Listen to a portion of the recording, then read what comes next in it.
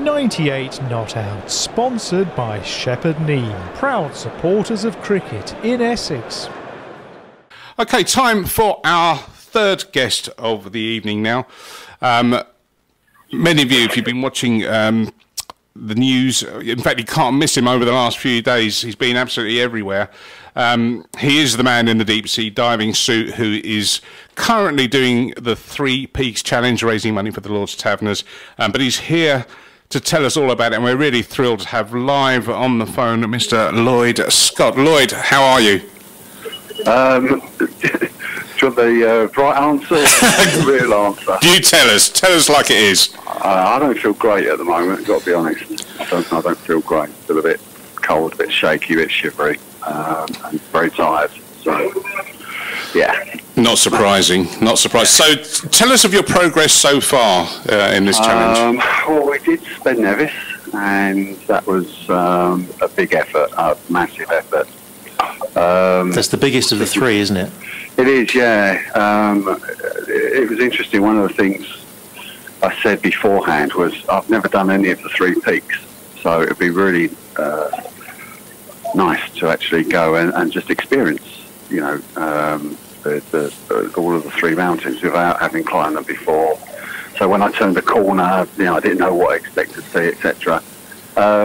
Unfortunately, that left me kind of hideously unprepared for what lay ahead, because I think if I actually had gone there and checked it out, I wouldn't have thought it possible, really. So it was only the fact that I was confronted by, you know, the challenge ahead. You know, I just had to get on with it. So that's what we've done. So second day was an incredibly long day. We didn't get back down the mountain until 8:30 at night.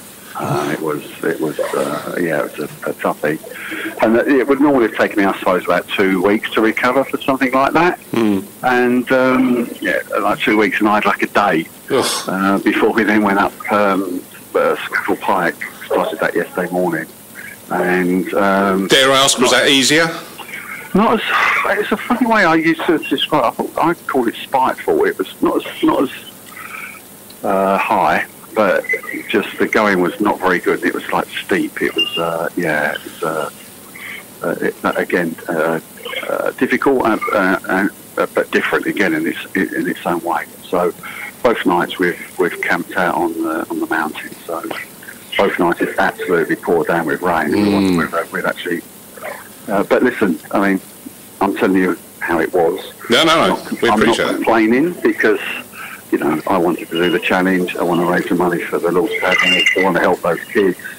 You know, it isn't about me, and I'm not complaining. You know but that's what I had to go. You know, that's what I'm doing to you know, achieve what we set out to. So. It's an amazing effort, and as you mentioned, you're doing this for the Lord's Taverners. People that are listening seem to confuse the Lord's Taverners with MCC. Lord's Taverners isn't a cricket club, it's a charity which does a lot to help underprivileged and disabled children take part in sport and just make their lives better. So if people can donate and support what Lloyd is doing, it makes a huge difference and puts a lot of smiles on a lot of faces, doesn't it?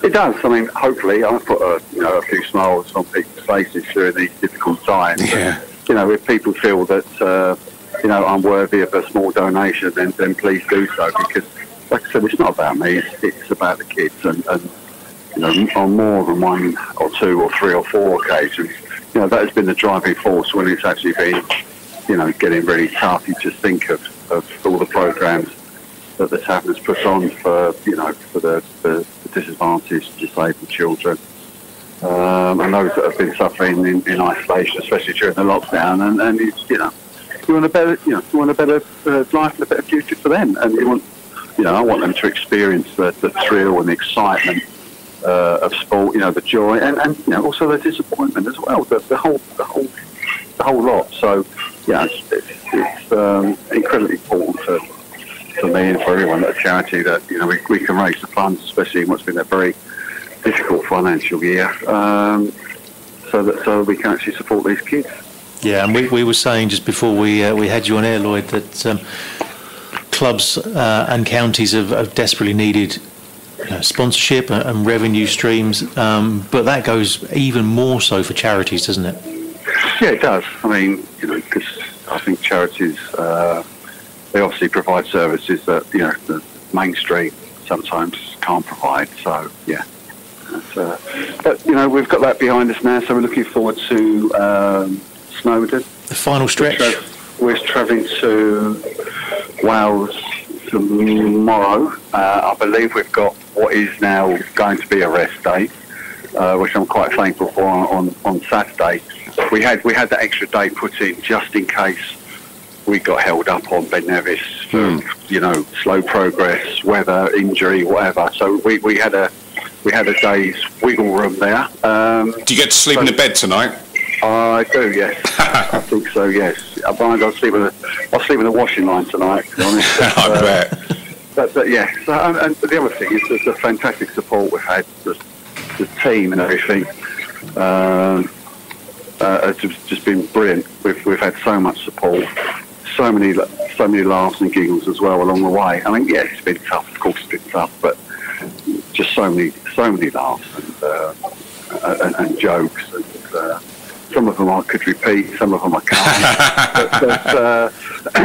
but really, I think I said as well that of all the events I've done, and there's been quite a few, I've never needed to rely on supporting quite so much, and I have to say that nobody's let us down. Everybody's really, really contributed to this. So that's it. Like I said, it's not about me as well. Everyone else is getting their own experience from the event. So yeah, that's just brilliant. And in my opinion, it's only a charity like the Taverners that could actually do that. Yeah, and we should mention Ford UK for supplying the vehicles that you've been using to transport your equipment and your supporters around as well. They've been really good. Yeah, we've had Berghaus supporting us. We've had Bango. I've given them all bugs now. There's Ford. Yeah, we've mentioned Ford. Yeah, there's a drinks company. So that was really funny. that was my brother who's supported me said, drink this, you need to drink this electrolyte drink, to get some salts and minerals back in your body. Yeah. So I've just taken this bottle from him, branded bottle, just guzzled it down, give it back to him. He went, yeah, they wanted to have a photo of you drinking. Oh dear. Yeah. No. It went far too quickly. We've had funny things with people. I've got to take a picture of you because no one's going to believe you. And then someone else said, "Oh, do you know what?" He said there was another bloke who did the London Marathon a few years ago. Oh, did he really? I think I've been Scotland. So I said, I think you're taking these COVID precautions a little bit too far. Look, you mentioned the marathon and all the support that you've had for this. Presumably, when you did the marathon, there were people out on the streets, coming and cheering you on. You probably not had that, have you, up these mountains in the middle of October? Obviously, not the numbers that you would have in London, but a lady yesterday saw her, said well done, and then I got found out today that she'd gone back down and donated £100. Oh, fantastic! So there's been some very, very generous people, and a lot of people have said, "Oh, yeah, we will donate." I've been told that that they actually have. We've had some money donations as well on route, but considering I think a bit like London Marathon, the people doing the 3 peaks, I think they understand what a challenge it is to do it, in a more orthodox fashion. So, they've dug really deep and been extremely generous, giving us some donations, doing it in the rather unorthodox way I'm doing it. Have you encountered anyone else doing the 3 peaks challenge while you're doing it at the same time? Yeah. There's been groups of there's been mini buses and groups have actually been doing it. I think we'll probably get quite a lot. I think on Sunday. We're not going to get to the summit on Sunday, but I think we're expecting quite a few people on Snowdon Sunday, and we're looking to finish on the Monday. So yeah. Brilliant. So what you want, I won't have to queue to get to the top. Yeah, I've seen pictures of people doing that. Crazy. So we're thinking the number of people that have actually, our mountain leader said our last day on Ben Nevis was equivalent to an ascent day on Everest in terms of the exertion. Because we had to climb up, we had 500 metre climb and then a 1,300 metre descent. It was a long day. And no, 800 metre descent, sorry. And then, so he said it was, it was a real, in terms of exertion, it was up there with something that extreme. Wow. Again, makes you think, wow, yeah, absolutely.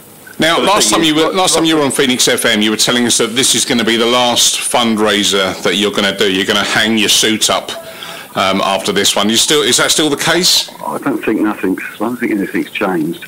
Unless somebody came up and said, here's a very, very large sum of money that that we'll donate, or we can raise on the strength of you doing something. But in terms of me organising it, no. I don't think I could get any better. Certainly, within the UK about what sort of challenges that that I could do, and certainly not in terms of the charity and the support that I've received. So it would, it's not just about doing another challenge. It's about doing something that you think would actually be better than this one. Yeah. It's interesting. I think someone else said that when this guy mentioned about the Everest thing. Somebody said, yeah, lots of people have actually climbed Everest, but no one's actually done the 3 peaks and the diving suit. Absolutely right. I can't imagine why. And is this the same suit as the marathon? No, because that's in the museum in Greenwich. No, they've got rid of that now. They kicked me out of some place called Captain Cook, I think, or which I was quite privileged about. But no, the original. So I've still got it, but it was 18 years ago. So you have bits of things that are glued, and it's all kind of peeled and ripped. and I'm not sure it would have actually. I'm not sure it would survive this. It's the suit. We got a new suit from Latvia, right? Oh, right, okay. Yeah, I know, yeah. So if people want to donate, and we urge everyone that's listening to give whatever you can give. I know times are hard, but lordstaverners.org is the website, and if you go to the 98 Not Out Facebook page, I've set up a donate button there. This is, as Lloyd says, his last challenge, so let's all just get behind him and raise some money for an absolutely superb cause. Lloyd, many thanks for joining us this evening. We really appreciate you taking the time. No, not at all. Go and put your feet up and enjoy that rest day. Yes. Get as much sleep as you can. I don't even know what day. I don't even know what day it is. Come down. I really don't. We've been away, and we go up the mountain, and there's no. Very little reception, and I think it's about the first phone call I've had in. I don't know how long actually. So it's a little bit of a time warp really. So there's no climbing tomorrow. That's all you need. No, that's it. Go and enjoy your rest. And as I say, many thanks for taking time out to talk to us. Pleasure, guys. We really appreciate it, and always a pleasure. Good luck and take care. Yeah, thanks very much. All right then, take care. Thank you. Bye bye.